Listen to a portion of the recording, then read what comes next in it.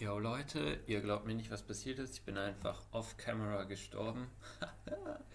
ähm, ja, ich war kurz AFK und bin wieder ins Game reingetappt und dann habe ich das so gesehen, Digga. Ich dachte schon, dass der Lide hier war und mich einfach weggesnackt hat und die ganze Base zerlegt. Aber, lucky me, noch bin ich unentdeckt, aber ich sollte echt mal ein paar Fallen hier aufstellen, um wenigstens den Versuch einer Sicherheit zu begehen. Ne? Wenigstens eine Chance zu haben, dass jemand in der Falle verreckt, anstatt mich hier überlistet und ich da einen gewissen Zeitpuffer habe. Naja, aber jedenfalls hat mich ein Slime getötet, weil ich einfach hier rumstand und einfach doof bin. Ich denke immer, ich bin hier sicher, aber hier kommen die ganze Zeit Slimes und andere Mobs, keine Ahnung, woher die Zombies kommen, aber Slime spawnen hier halt, ne? Das macht schon Sinn. Das ist wahrscheinlich ein Slime-Chunk hier.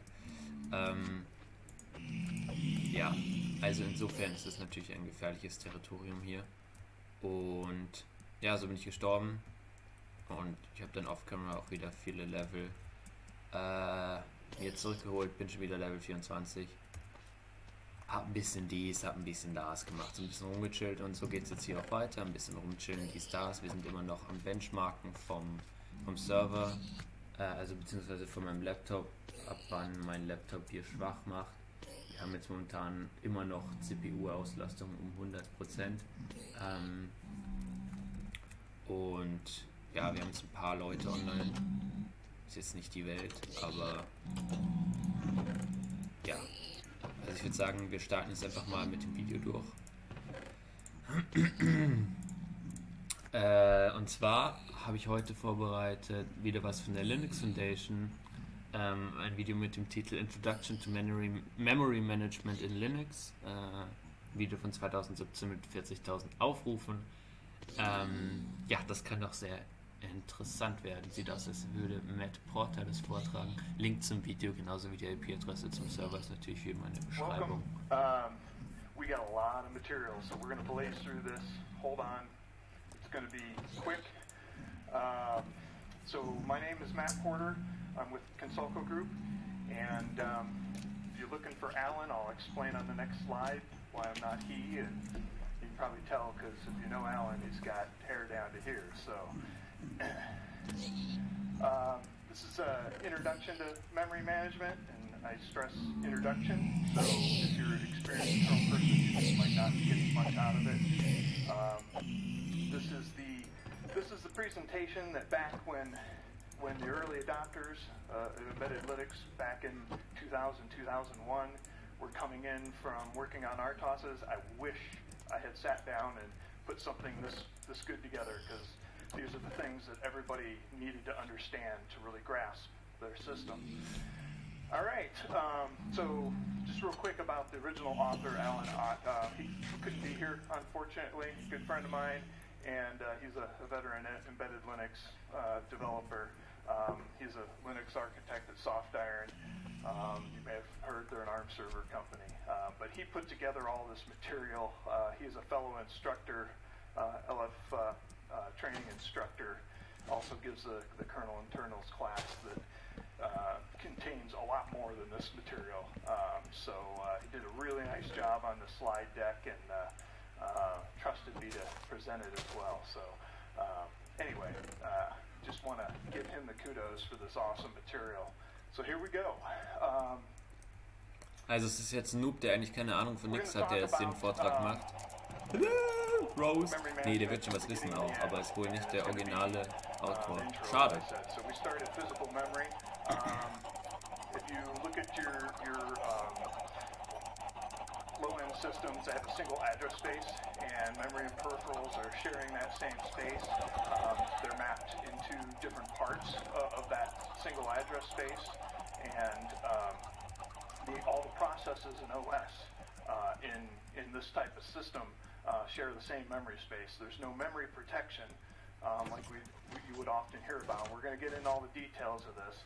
When you're running a process in that single address space, processes can stomp on each other because they're all shared in there. You have to separate them manually.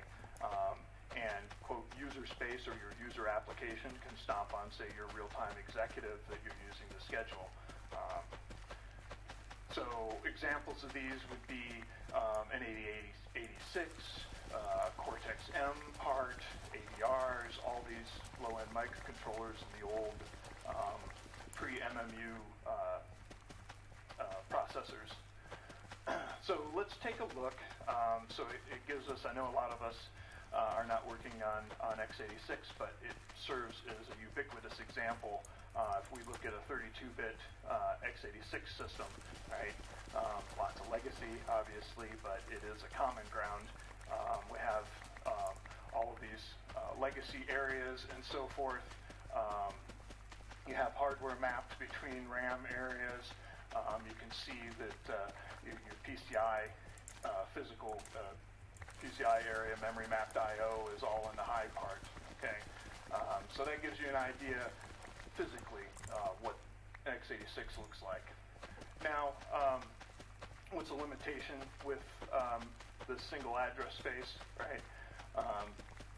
You have portable C programs expect that they kind of own the whole thing, right? They don't know if you're trying to port several C programs into one space. You've got to go set the addresses. This can live here and this can live in this segment, so they don't stomp each other. So it's kind of hard to do that. You've got to have special knowledge of your actual platform. You need to know what your total RAM is, and you need, as I'm saying, you need to separate those processes. So you have to do all this work. Zu mir gesagt? And there's no protection, right? As we said, rogue programs can stomp all over things. Ich hatte schon Schiss. Ich hatte echt richtig Schiss vor dem Typen. And this is where Wahrscheinlich bisher die größte Bedrohung. It's a mapping. It's a virtual mapping, hence the name virtual. So, so you map a virtual address, a fake address, to that physical address. All right. When we look back at that x86 map, that's all physical world. And if we can just think in virtual addresses, we can have any mapping we want. So we map virtual addresses to physical RAM, but we also map virtual addresses to hardware devices, right? So PCI, GPU RAM, on SoC IP blocks, right? Everything. So what's the advantage, right? Described how in that flat memory model, the single address space, we have that situation where, you know, I got to tell something to run at this address and this address and this address up to n times, and actually have a nice memory map of where everything lives. It's not portable, right? So when we have virtual memory, right, you have one process's RAM is inaccessible to the other processor. It's also invisible, right? So you have built-in memory protection. And kernel RAM is not visible to user space directly. The nice thing you have is that memory can be moved, right? So memory can be visible to different processes, but you have to actually set up a mapping for that. And the other nice thing is, rather than in a single address space where you have all the memory sitting there and you have to manually share it and segment it, right? You can now do things like swapping memory out the disk, because the addresses you're dealing with are just virtual. Oh, ich höre schon, wie mein Server-Laptop hier langsam in Schwitzen kommt. Oder ist er das? Ja. Gut, das macht er auch manchmal, wenn er einfach nur ein Video abspielt, aber...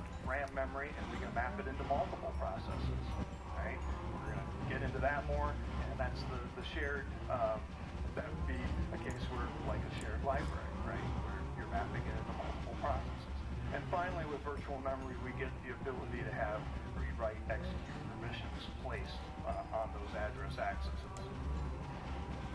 All right, so we have two address spaces now, right? We've got physical addresses we talked about. We saw that physical memory map of x86. We use an example, and that's, you know, DMA, peripherals, whatever it maps out to in your physical world, right? Virtual addresses, right? And those are the ones that our actual software uses, right? We get to our machine code, whatever architecture, that's our load store accesses, right? Out to memory, and those are always using virtual addresses.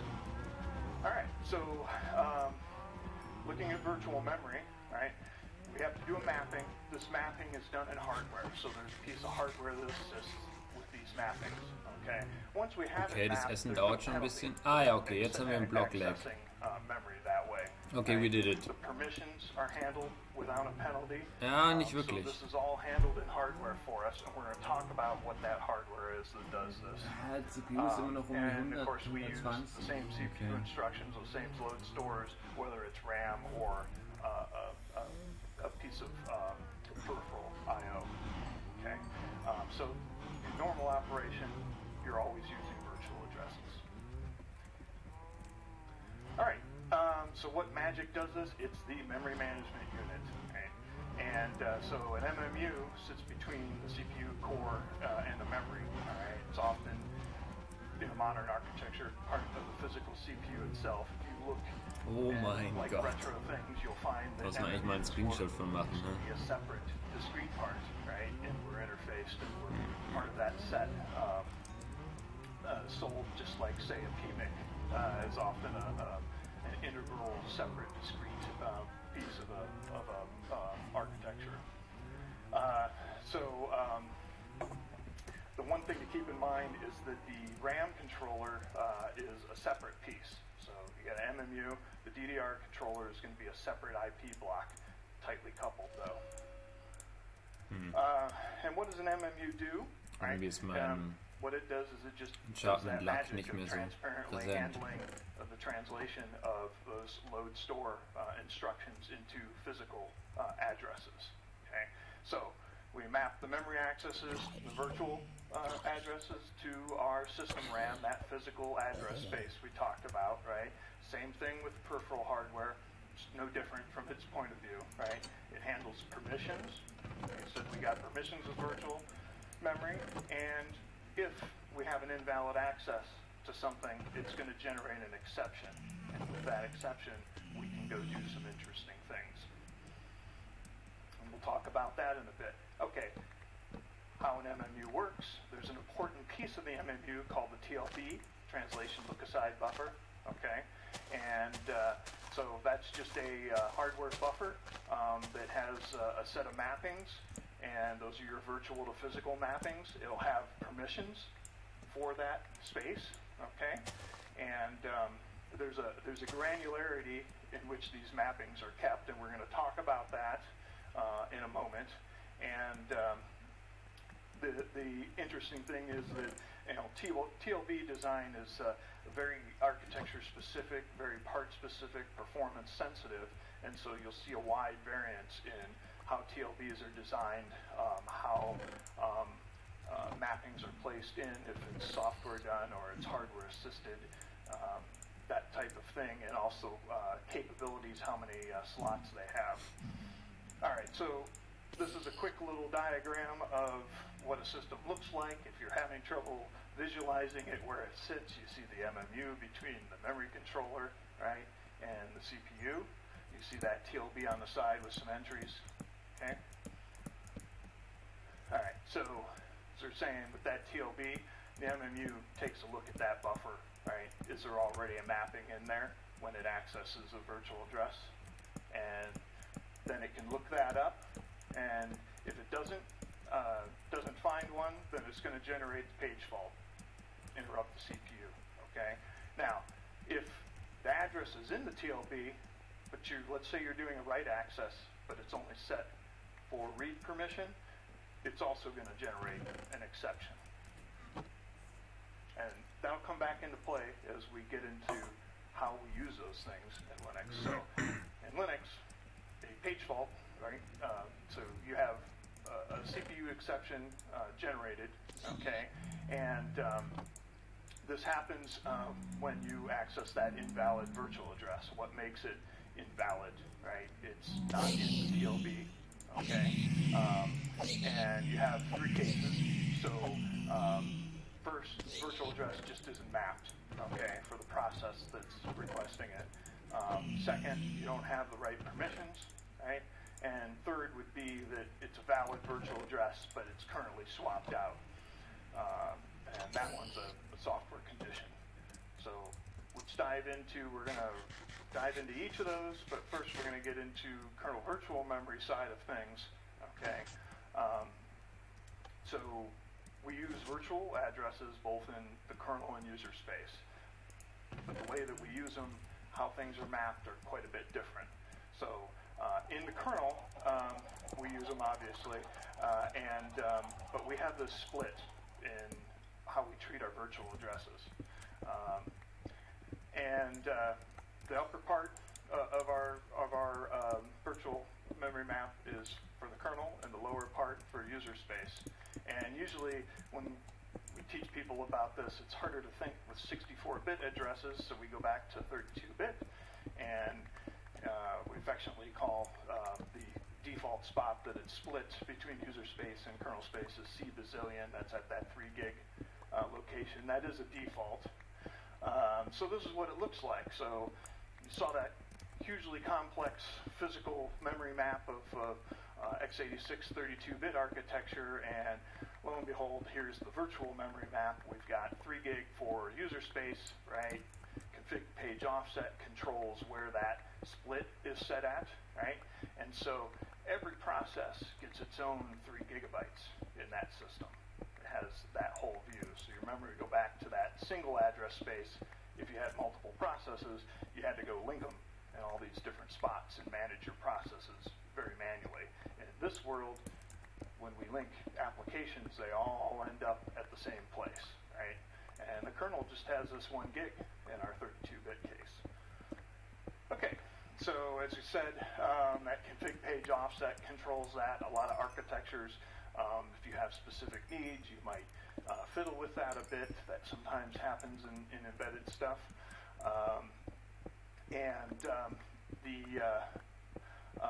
On 64-bit, we don't have this situation where there's ever a possible need to do that. Essentially, on ARM64, we're at 8 bazillion there. x86 64, the splits at a different location. But given RAM sizes and so forth, it's effectively something that's not worried about. In a 32-bit system, where that page offset has an effect on how we deal with large memory systems, which we'll talk about in a moment. There's 3 kinds of virtual addresses in Linux, and LDD defines these best. You can look at that, and the way we define them are, and some people use some different terminology historically, but in the kernel side we have kernel logical addresses, kernel virtual addresses, and then we have those user space virtual addresses. Okay, there's another special case, but most people don't speak about them exactly that way, either physical or bus addresses. But you can look at LDD3, the link was in there, for a little bit more information. So kernel logical addresses, that's what people consider the normal address space that they're normally dealing with. What you get back from kmalloc is a kernel logical address. Okay, they have a fixed offset. Okay, and you see a magic number there. That's the config page offset value, and that would map to that. Now that physical address is specific to one architecture. That could be wherever your base of RAM is, and it does get more complicated in various other segmented memory systems, but this is an introduction, so we keep it simple. So because this is a very simple mapping, logical mapping, the conversion's really easy to do. So visually it looks like this. Your kernel logical addresses are at page offset. Point down, assuming your physical RAM in that physical memory map starts at 0. Boom, you've got this very simple logical thing. And accordingly, you have a very simple set of macros that can convert when it's a kernel linear or logical address. Okay. Now, the next thing that's interesting when we have a small memory system, right? So we'll call them small or large, and this is really specific to our 32-bit example, okay? So less than a gig of RAM, it's technically less than that, really, when you look at where the split's at. You have those chronological addresses, right, starting at the page offset and then going through the end of memory. So if you had 512 megabytes, okay, then you would have C up through D, all boxes, right, would be that chronological area. So it's very simple when you have that small amount of memory. That's where it gets mapped into chronological space, okay? So things that it includes in logical space, like we already said, allocations with kmalloc, get free pages, all of those allocators, and kernel stacks. The key thing here is, and we haven't talked about how swapping works yet, but logical memory can never be swapped out. Okay. There is, as we said, there's that fixed mapping. We saw how simple the macros were for that. Okay. But because of that, everything in that chronological area, it's all physically contiguous. So that's important because we need that for DMA. So that's why you'll see kmalloc and those types of allocations used with DMA-able buffers. Okay. Okay. Then it gets complicated. If you're on a large memory system, something more than a gig of RAM nominally, right? We run out of space, right? Our page offset was at C. How are we going to map that all into kernel? We can't. Okay.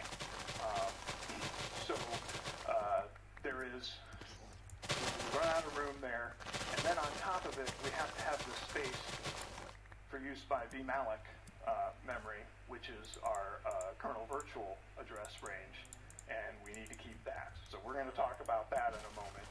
Okay. Once we go above that gig of RAM, nominally it's actually less.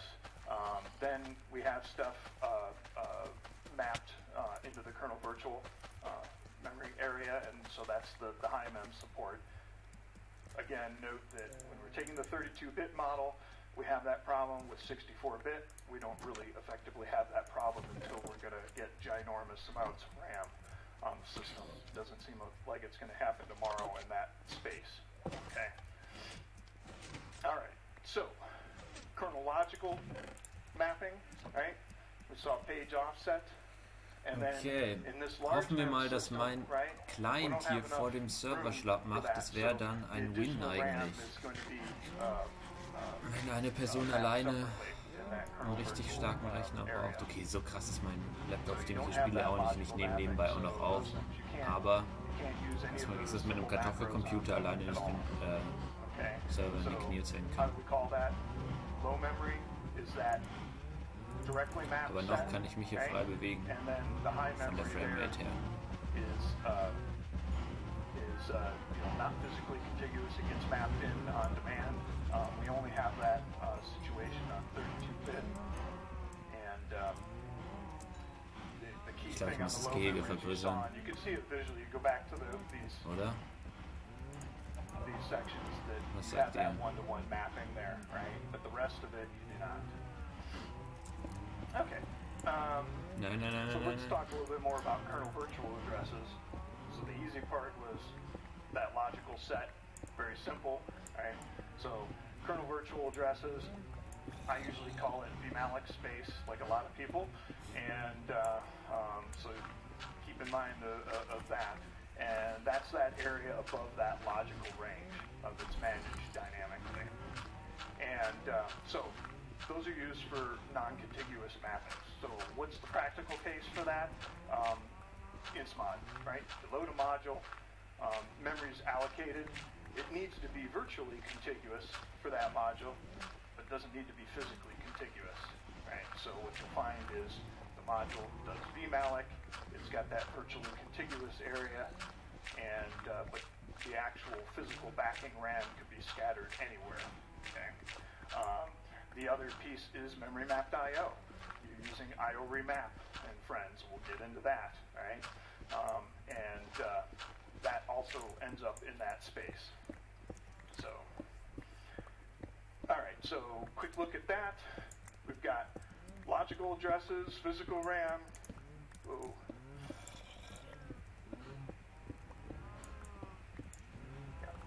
So that's what that looks like, and then you've got your virtual address space up there, right? Your modules are getting installed, your IO remaps, all of that. All right. So keep in mind, as we said, that the key there is it's non-contiguous, right? Can't rely on it for DMA at all. That's the main point here. All right. That.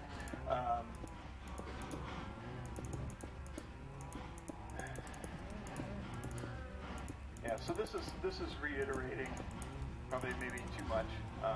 Is this emphasis that on the 32-bit machine, right? We have a very constrained space in the logical address space if we have 768 meg of RAM. Okay, so there's less space for kernel virtual addresses. So those are tunable, and you just don't deal with this problem on the 64-bit system. All right, so let's jump into the meat of user virtual addresses, because this is where it gets more complicated. So our user virtual addresses, right, that's what our applications or our processes are mapped into, okay? They're all below page offset. If you remember that memory map we saw below the 3 gig mark in our modeled 32-bit system, right? And each process has its own mapping. What I mean by mapping is its own view of virtual address space, right? A thread shares mappings, and things get a little bit more complicated with clone because there's a lot of options, and you can choose how much you're sharing and so forth, but that's beyond intro level. So one of the key things is kernel virtual logical addresses, right? They have that fixed mapping. Okay, user processes are fully used in the MMU, and the only time that you actually use RAM is when you're actually touching it. We'll get into that, right? The memory isn't contiguous. It's a lot like that vmalloc space in kernel. You can't rely on anything being contiguous just because it looks that way from the virtual address, right? And the nice thing is you can swap out. Remember, kernel logical virtual addresses, it's not swappable memory, and the memory can be moved around on you. So that's virtual world. All right, so what does this fundamentally mean? Since things can be moved around on you, it can be swapped out, you can't use it for DMA, right? Can't malloc memory and then try to DMA to that virtual address. All right, it's not going to be a stable backing behind it. All right, now how does this work? Every process has its own memory map. You can go look at struct MM, right? There's pointers to that in your task struct for your process, and that's where that whole mapping is kept of those pages. We'll talk about pages in a moment. Every time you do a context switch, that memory map gets changed, and that's where that overhead comes, right? Your context switching overhead, where you have to go change that mapping, okay? So again, back to our map here, we've got this view of the 32-bit world, and every time we change the process, this whole set of mappings in here into this space is going to change. So back to the MMU, right? So we use that to manage those virtual address mappings, and so I already hinted at page. So how does this done? It works on the granularity of a unit called a page, okay? And some architectures, people always hear 4K. Some architectures, most architectures, they're configurable. There's some advanced features, some very large page types. We're not going to get into that today, but here's some common ones, right? 4K, 4K or 64K on ARM64. Like I say, we're not going to talk about huge pages. That'd be a more advanced topic, but let's just assume 4K for the stock, since that's what most architectures are defaulting to. So that's our unit of memory that the MMU can work with, right? We're aligned on that page size anytime we do any allocations or mappings, all right? And then we have this concrete concept, which is the page frame, okay? and that's page size, page aligned unit of memory, of physical memory. So anytime we say page frame, that means in that physical memory map, okay? And when we talk about a page, that's the unit for virtual addressing purposes that the MMU is dealing with, okay? And so you'll see that abbreviation PFN throughout the memory management code. That's your page frame number, right, referring to that page frame physical unit. Okay, so MMU operates on pages, right? Memory map for a process is going to have this huge list of mappings, right? Big space, a bunch of scattered page frames all over the place, right? A range of multiple pages. And so what does the TLB need to know, right? The TLB, when it actually gets loaded with a mapping, right? A virtual address, a physical address, so page frame, right? And then a set of permissions, right? Read, write, execute. Back to our view of that, right? Just as a reminder. All right. So as we touched on earlier, if we access a region of memory, right, that we don't have mapped, we're going to get a page fault exception, okay?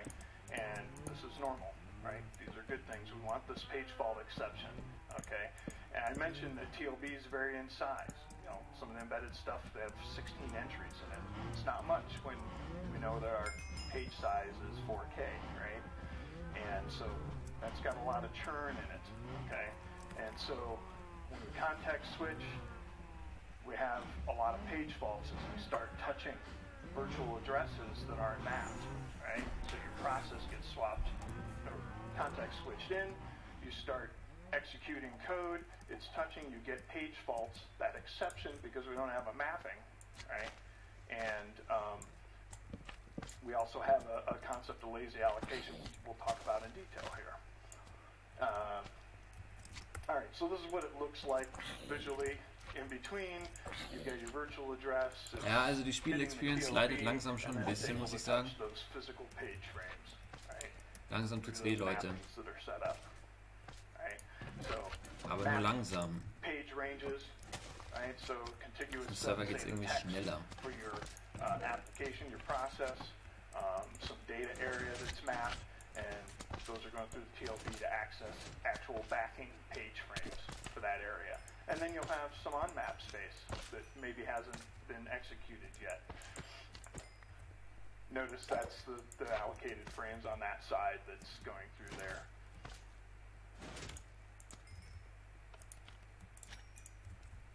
All right. So just as I mentioned with kernel virtual addresses and that vmalloc space, it's not guaranteed to be contiguous, okay, in user space virtual addresses, right? So don't rely on that. We already said that's why you can't use them for DMA, right? And one of the reasons for that is it makes it much easier to allocate memory. You get into how the internal memory allocators work and think about how fragmented things get. This allows you to go put together a large allocation with a lot of scattered page frames, right?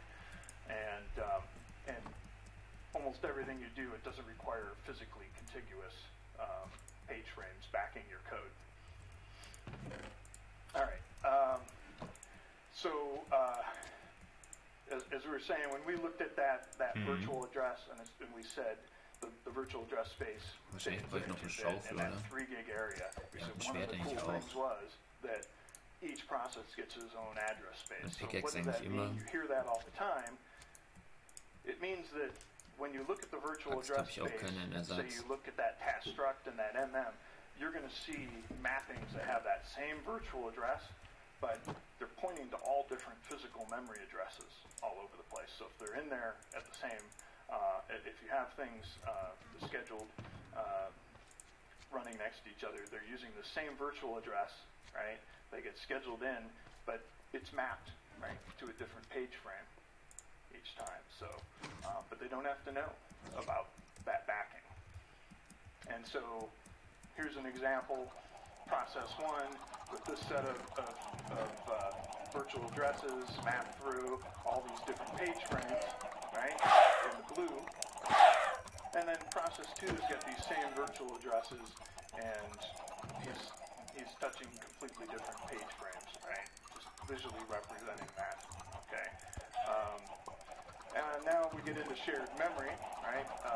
We need to, for IBC purposes, shared memory is a common concept, a POSIX concept, normal concept in most OSs. And so shared memory using MMU, It had to come. we saw how we can have the same virtual address with different page frames, right? We can have different virtual addresses pointing to the same page frames. That's essentially how shared memory works, right? So simply map the same physical frame to different processes, right? The virtual addresses don't have to be the same. And now you have shared memory, right? Two different processes, completely different virtual addresses, but they're touching that same page frame as they get context switched in. Okay? Now how does that look? We've got the shared physical frame down there in green, right? We've got this virtual address mapping to it. It's touching that shared frame, right? This is a 4K shared memory space. Also bei diesem Video, was wir gerade schauen, bin ich echt ein bisschen lost, Leute, muss ich sagen. And the other process pointing to the same frame. Boom, we've got shared memory. Übrigens kein Kernel-Hacker. So that was the case with different virtual addresses. Okay. Unbreaking, The map system calling you may be familiar with. Right? You can get at a specific address Schaufel. to share the memory. So that's a different case. Okay. And ja, dann nehme ich halt die Unbreaking-Schaufel. Alright, let's talk about lazy allocation. So one of the things you will notice when you work on a Linux system or classic Unix system is that the kernel's not going to allocate memory directly. Well, yeah, you saw your call actually come back successfully, right? You got virtual memory, but it didn't actually allocate the physical memory of those page frames that back it, right? And that's what we call lazy allocation. So this is an optimization, right? The kernel's going to wait until you actually need to use that memory. So if you're allocating a 4 megabyte chunk of memory for your database and you haven't touched any yet, it didn't really allocate anything for you, right? If you never use it, you never touch it, it never allocates anything. All right, so how does this work? So when we request that memory, it just creates this record of the request in the page table. Talk about page tables in a moment. Returns the process, and so you've got that virtual memory set aside in the user space process. Okay? Also das Schwert ist echt Once you touch scheiße. it, our old friend, the page fault, comes into play, right?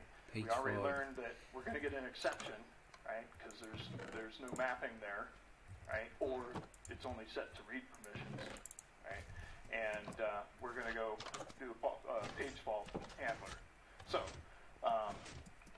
kernel's going to use page tables, see that the mapping is valid in this case in a lazy allocation, right?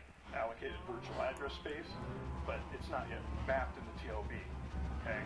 At that point, it's going to allocate those page frames, a page frame, a series of it, whatever the request needs to be satisfied with, okay? And then it's going to update the TLB. It's architecture specific how that happens, of course, with that mapping. And then he comes back from the exception handler. The user space program continues. So your malloc got you that virtual address space and returned quickly.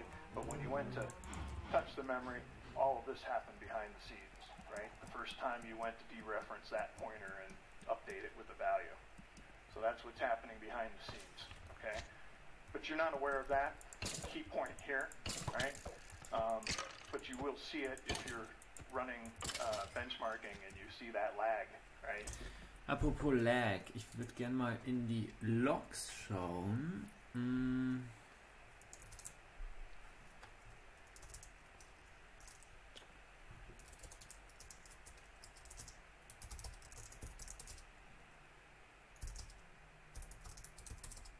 Ob das irgendwas sagt von Server overloaded. Ah ja.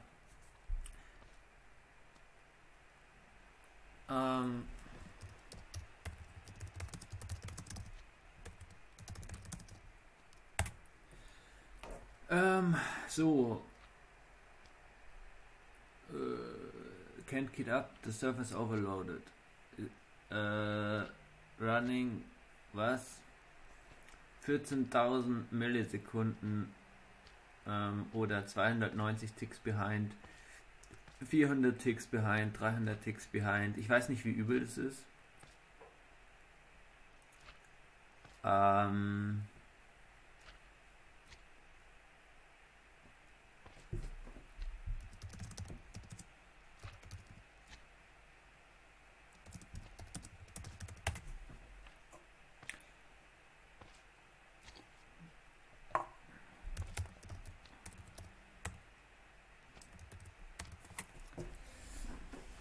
Ja.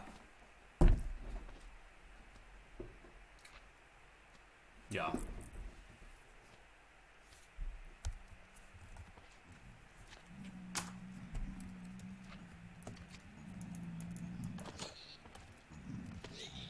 Ja, keine Ahnung.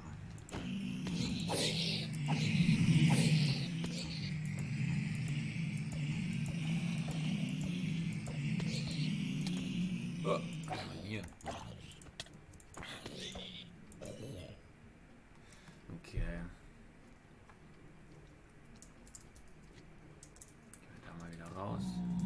It's appreciable, right? And you can use tracing tools and see how that's happening visually. The other thing, if you have time-sensitive things here, right? You know that you have a fast path. You can go pre-allocate that. You may have used mlock or the family mlock calls. That will go ahead and pre-allocate these things, so you don't have that lazy allocation situation. So as we said, getting into page tables, TLB entries could be the entries in the TLB can be a limited resource, right? We can't just map the whole world of our address space in there, right? We have a lot more mappings in that struct MM for our process than we have TLB entries, so the kernel's got to track all that. So it has a set of data structures we call the page tables, okay? And you can look in struct MM in the VM area struct to see how those are done. And but it's essentially a hierarchy that leads you down to that 4K page, right? And the associated mapping to page frame number and the permissions, right? So everything lines up with what needs to get loaded into the TLBs. Okay? It also has metadata in addition to that about if it's valid or not and so forth, and some other housekeeping flags as well. Okay? When we have something in the page table in a TLB, we have a valid mapping. Ja, right? Unbreaking And ist you nicht touch schlecht. it, the hardware, since there's nothing in a TLB yet, is going to generate that page Oh, fault, right? ich CPU brauche eine doesn't have Silk-Touch, knowledge, ne? CPU, the MMU, right? Only a kernel does. All right. So our page handler runs, right? It's going to traverse these page tables, find that mapping for the virtual address, right? Page granularity, select and remove an existing TLB entry, create a new one with our address and the correct permissions and so forth, and come back to the user space process. Okay. All right, swapping. And good. All right. So swapping, we're used to our systems. We deal with our desktop systems, our development systems, where we have a lot of swapping out to our disk when we're doing heavy builds, right? Running low on RAM. And how this works is the MMU is the thing that enables this, okay? And you're going to run out of that 16 gig RAM you have under these heavy builds, and you're going to context switch, and it needs more memory, and it's going to take those page frames that were backed, and it's going to take the contents of those 16 and it's gonna push GB them out to RAM storage. beim Bauen And then aufgebraucht. Was ist denn das für ein Projekt, you need bitte that schön? data back, and you've been context switched back in, it's going to read that back off that slow storage and bring it back in. That's the big picture, right? So, low-level details, right? It's going to do that on a frame-based basis, right? It's going to copy a frame to the disk, remove the TLB entry, and then that frame is free to be backed for another process, right? So when we need it again, right, CPU generates page fault, right? Common theme here.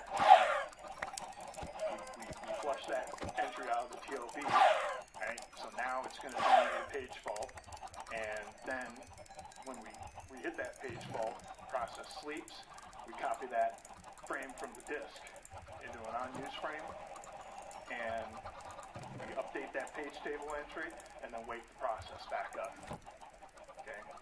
So it's going to be a slow process, right? We got to go out to that block I/O. We're throttled by that bandwidth now. So when we restore the page to RAM, okay, we're not necessarily getting the same page frame.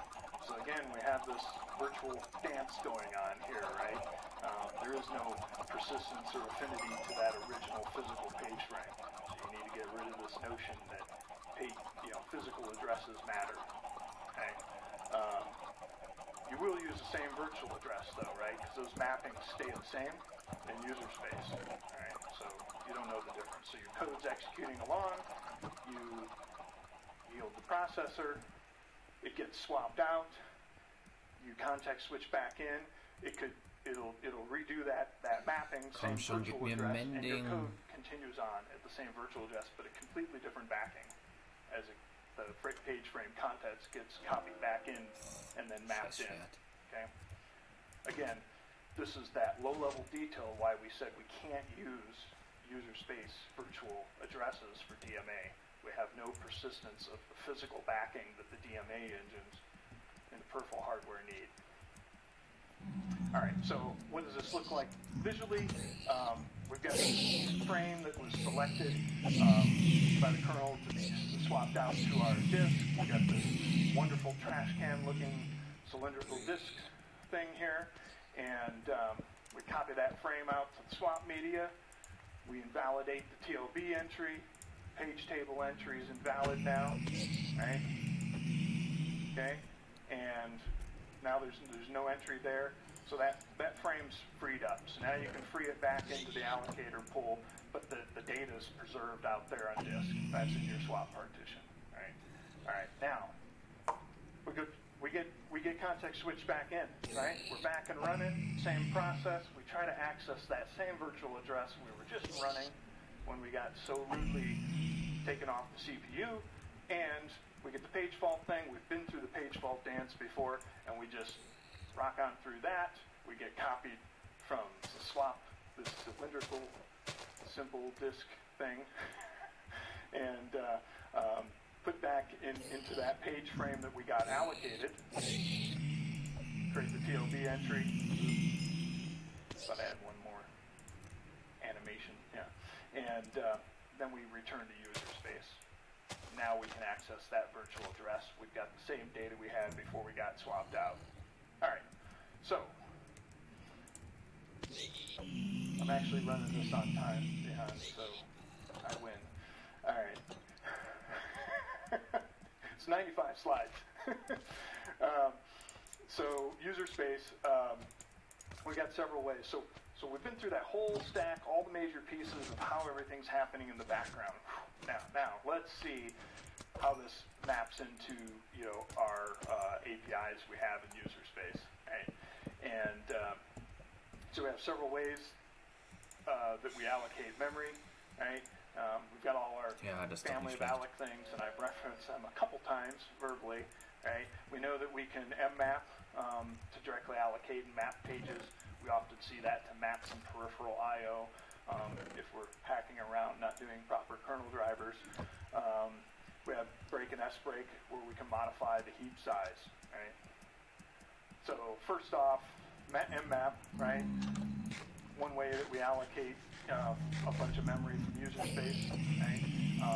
You'll see it if you live the world of running strace on things. You see lots of mmap happening, right? When files are getting opened and so forth. So if you use map anonymous, you get allocated normal memory. The shared flag allows us to share that memory with other processes. All right, so break. Why is it called break? So that's the top of the program break, legacy terminology, right? And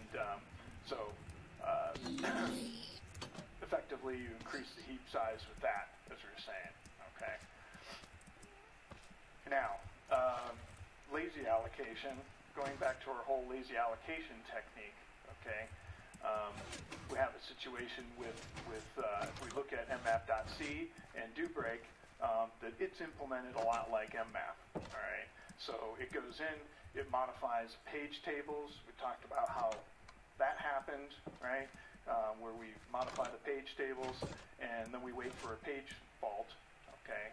And the other thing you can do is you can pre-fault what we talked about with mlock, right? And not have that issue where with accessing the memory, you have this long lag, relatively long lag, where it actually has to allocate that big chunk of page frames for you, right? So you can take that cost up front with mlock, and then have relatively deterministic behavior once you're actually accessing the memory.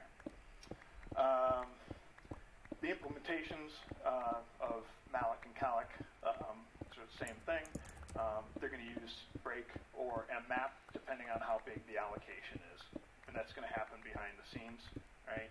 And if you are astute, you can modify that behavior with mallopt. You can set the threshold parameter to say where one kicks in or not. That's often used in system tuning. Okay, and then finally a stack. If a process goes beyond the stack, right, CPU is also going to trigger a page fault.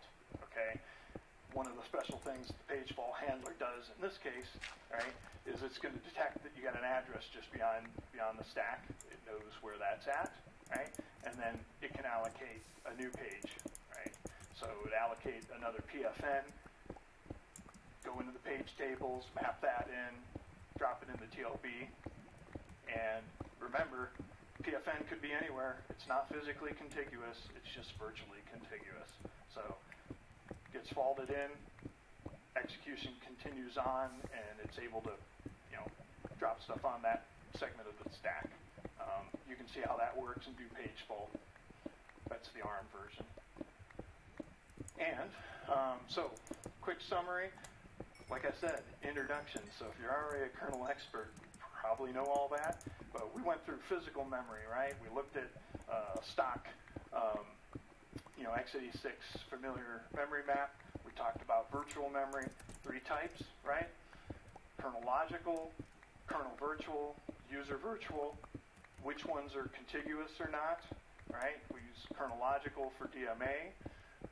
We went through user space addressing, how processes will not have contiguous physical memory, and how swapping, page faults work to do lazy allocation and so forth. Like I said, we cover swapping, and then how those user space APIs map onto all of that. So that's it for the intro. I've got 1 minute for questions. Nice. Okay, ich habe circa gar nichts mitgenommen, aber vielleicht, wenn man dann noch ein paar mehr Kernel-Videos schaut, irgendwann macht es dann mehr Sinn. Keine Ahnung, wie das bei euch ist, aber Fragen sind da. Aber man sieht jetzt den ganzen Saal.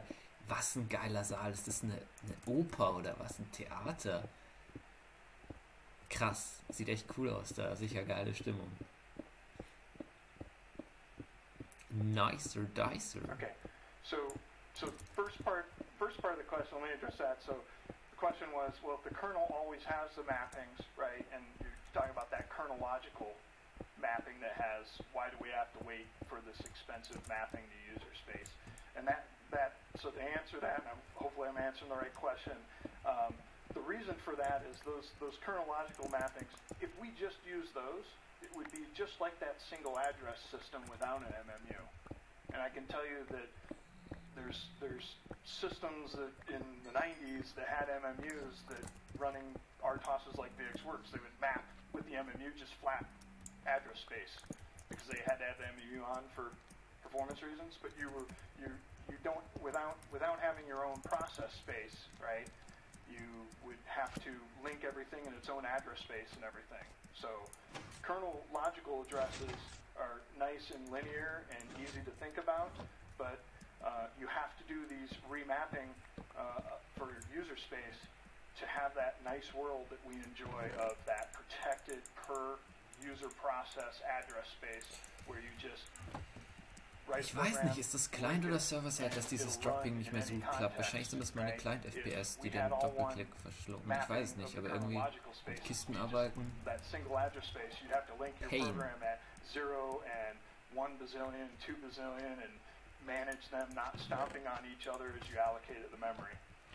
Pain. Pain, pain, Hope pain. that answers the first part of it. And I'm out of time, but we can talk about the second one. Yep. Aber ich denke, wir können noch eine Episode Performance-Testing dranhängen. Weil ein bisschen geht noch, Leute. Ein bisschen geht noch. Also das war das Video Introduction to Memory Management in Linux von, oh mein Gott, was für ein Channel war das? Der Linux Foundation, oder? Ja, der Linux Foundation. Meinte, es ist eine gute Idee, jetzt am Ende der Folge noch zu sterben und 3 FPS in das Loch da unten zu springen. Ich glaube schon. Ja, dann würde ich sagen, machen wir in der nächsten Folge weiter mit Performance Testing von dem Server und schauen mal, wie hart wir hier ins Limit gehen können. Aber für diese Episode des Performance Testings würde ich mal sagen, war es das. Und dann sehen wir uns in der nächsten Folge. Nicht vergessen, die Beschreibung abzuchecken für die IP-Adresse von dem Server und natürlich mal einen Klick geben bei der Linux Foundation für diesen ehrenwerten Content. Ja, dann haut rein.